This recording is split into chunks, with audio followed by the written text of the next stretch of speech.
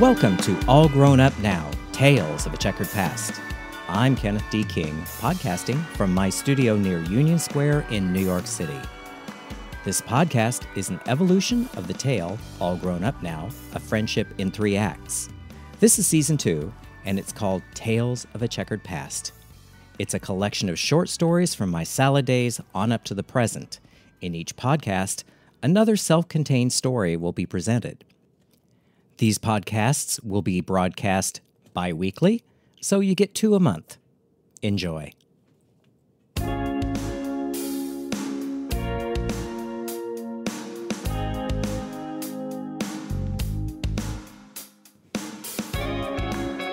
Episode 81, I call A Dream as a Gift to the Future.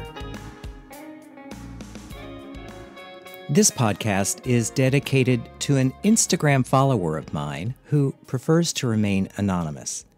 She gave me a gift that was larger than the actual objects that arrived in the mail.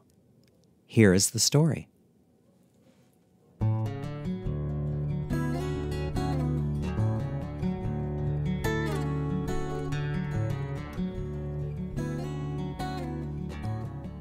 A dream as a gift to the future. This phrase has been haunting my head for the past few weeks, so I thought I'd examine it to see what it's trying to tell me. Initially, I thought it was about an entry I read from one of my journals from a number of years ago. So, I'll start with that story.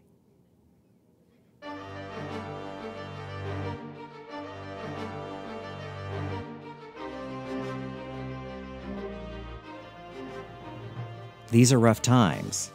I, like most people these days, have had dark days. The pandemic wears on all of us, wherever we are, like a low-grade grinding noise that we can't escape for very long. On a particularly dark day in the summer, I was fretting about the future. Would my business continue? Were my students all right? Were they healthy? When might I see them in person again? Would the students who came to my classes remember me? Would I be able to regain the momentum that I've had in the past? I fretted. So, as I do sometimes, I went into my journals to look at entries from the past. My journals are a way for me to talk to myself, to sort out what's happening, to figure out what's really on my mind. If I need to see what's really going on in my head, I will sit with the journal, pen in hand, and keep writing until the craziness downloads from my head onto the paper. Then I can look at it. When I look into these journals, I look for analogies in the past. It helps me to remind myself that I've been in tight spots before, and I was always able to figure my way out. So, on that dark day this summer, I landed on an entry from the early 2000s. It was a dream I'd had the night before, which I felt compelled to record. I don't remember many of my dreams, so I pay attention and document them whenever I remember them. This dream occurred when I was still living in San Francisco. The setting for the dream was a coffee house near my place called Mommy Toby's. It was on Hazen Laguna. It was one of my hangouts. There were several people hanging around having coffee, and a hippie-like man who looked like the singer Cat Stevens came in. He was carrying a guitar. He sat down and started strumming, which resulted in some of those looks from the other patrons. These looks said, "Oh boy, one of those." The guitarist was undeterred. He began singing. As he sang, one by one, the other people in the coffee shop were won over. I awoke singing that song. As I awoke, I heard a voice say, "The singer is you. People won't understand you at first, but eventually they will hear you." Somehow that day, I needed that message. A dream as a gift to the future. I'd forgotten that particular entry until I reread it.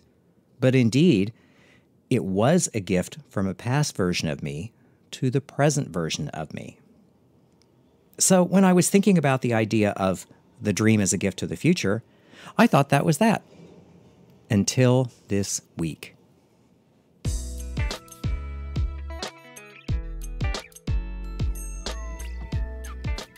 For those who don't follow me on social media, I make doll clothes. Yes, I do. Barbie-sized. I learned how to sew at age 4 by making the Barbie clothes. And, on and off throughout my adult life, I've made them for fun and for profit. In early 2019, New York Magazine commissioned me to replicate some looks from the couture collections for Barbie. They were doing an article on Barbie as influencer. This started a story in my head. The story of my assistant, that's her name. It expanded to include a cast of characters, and their exploits have all been duly posted on social media. As the pandemic bore down on the world, and the lockdown kept me indoors and away from people, this cast of characters grew, as did their wardrobes. I was slightly embarrassed that I was playing with dolls at age 62, thinking that it may make me look crazy. However, I was feeling crazy, so I didn't much care. I also realized, though, that as a child, I used Barbie as an escape from reality. For those new to the podcast, my Barbie was 27, lived in a big city, drove a convertible, went to the opera, the theater, and restaurants, and she only owned evening clothes.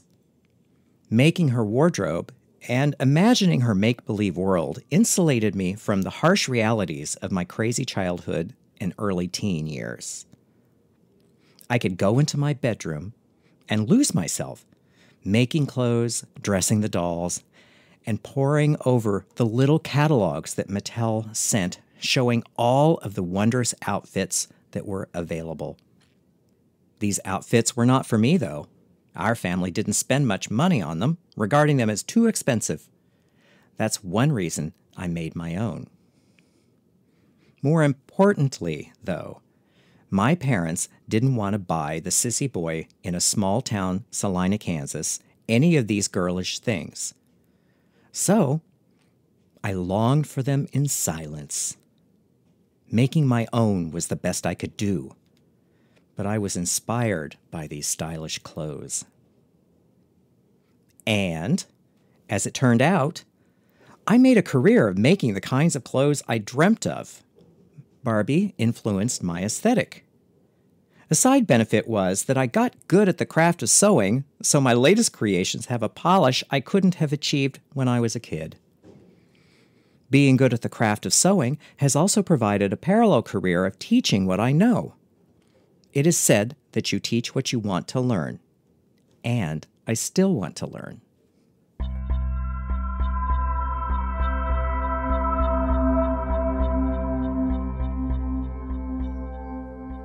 Which brings me to this week. I got a message from a follower on social media. She was downsizing and had the Barbies and clothes that she and her sisters had played with as children. She sent me a few photos. Lovely things. They enjoyed many happy hours playing with the dolls and the clothes, so she wanted them to go to a good home. She asked if I might like to have them, and I told her I would be over the moon. The box arrived 2 days ago. Now, I was not prepared for what was inside. First, the box was largish and heavy, which surprised me. I excitedly opened the box, and I was floored. Every single outfit that I had longed for all those years ago was there. Mostly complete. The shoes, the accessories, obscure things I'd only seen in the catalogs or the photographs. Everything. A dream as a gift to the future. The dream I had to possess all of these beautiful things, that dream led me first to San Francisco, then to New York. That dream drove a career and a passion That dream eventually led to getting on social media and posting my eccentricity about creating this little doll story to cope with a pandemic. A dream as a gift to the future. And the gift, now that the future is the present, is receiving the gift of all of the beautiful clothes I pined for as a kid. But now, as an adult, I get to savor them and appreciate them for even more than just being beautiful doll clothes. A dream as a gift to the future.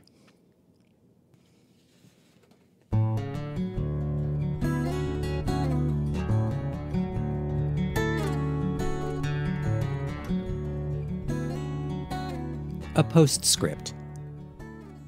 This box, to me, is like getting an exquisite box of chocolates. You know, the kind that are so rarefied that you take one out and savor it.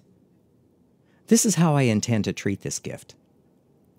Like an exquisite box of candy that I can savor at my leisure. Me and the little sissy boy from small town Kansas.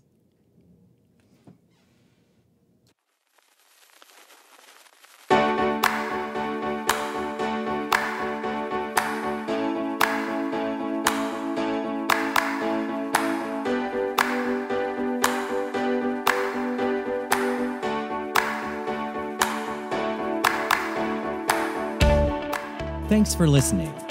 You can get the audiobook All Grown Up Now on iTunes, Audible, and Amazon, or from my website, allgrownupnow.com. You can subscribe to the podcast on iTunes, SoundCloud, Stitcher, Spotify, and Google Play. If you have any questions, you can reach me through the website, allgrownupnow.com. You can follow me on Instagram at Kenneth D. King, on Facebook at Kenneth D. King Design, or on my main website, KennethDKing.com.